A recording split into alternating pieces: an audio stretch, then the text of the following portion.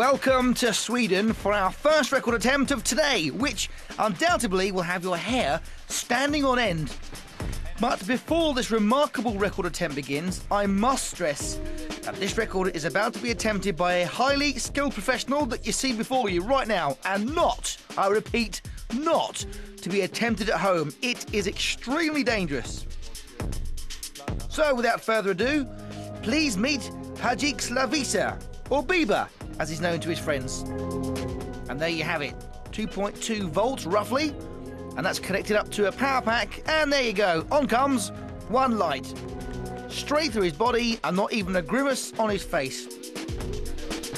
Now, Biba, from former Yugoslavia, has the uncanny ability, as you've just seen, of being able to pass electricity through his body without seemingly to suffer any pain or other injuries. Now, you can't see electricity, but you can see the effects of electricity as you see that sausage cooking up right before your eyes. Take a look at that. It's splitting its sides as well.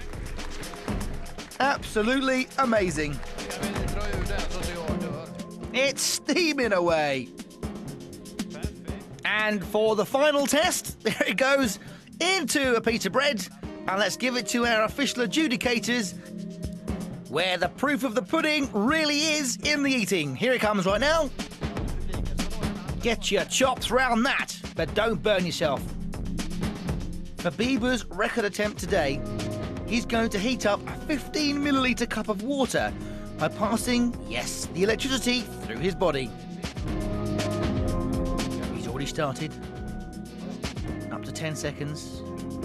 But his attempt will only be successful when he has managed to boil the cup of water. Impossible, you say? So would I. So we'll just have to wait and see. 22 seconds on the clock. Here he goes. Temperature is slowly rising. 30 seconds. The glass is now steaming up. It's getting hotter and hotter. There's the steam coming out the cup and the bubbles are there as well. He's keeping absolutely rock solid. 48 degrees C and rising, almost up to 50 seconds. I can't believe this isn't hurting him.